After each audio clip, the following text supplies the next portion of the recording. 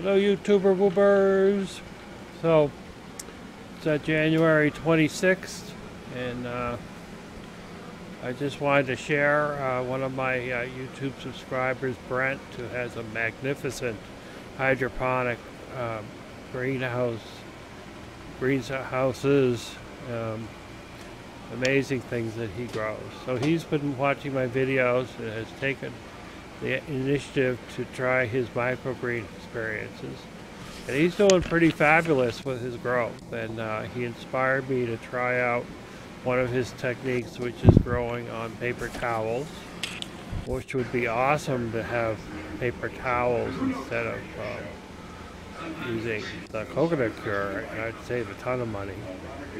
But as you can see when you watch these videos showing comparisons between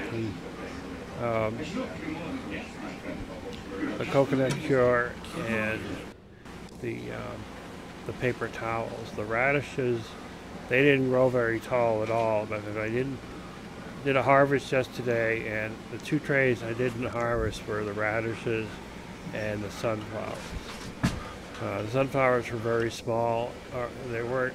They had developed their leaves, but they didn't grow very tall. And they hadn't kicked off most of their shells yet.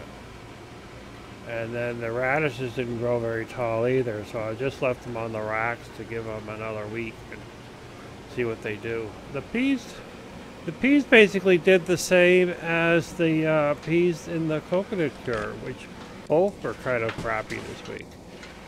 And maybe it's because I had the temperature down a little lower, so it was a little cooler in there, although peas is supposed to be a cold weather crop. So who knows?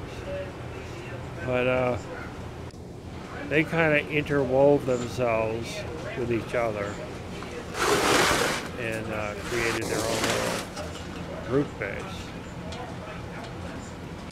So, I mean, maybe they'll work with peas, but is it really worth it in the end?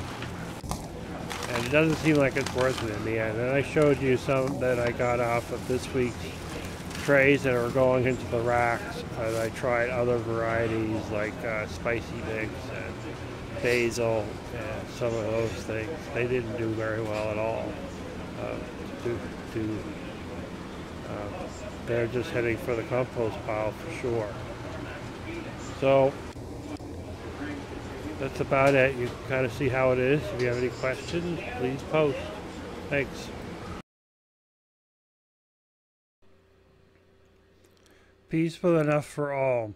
Food, water, shelter, clothing, healthcare, and education. Peaceful enough for all.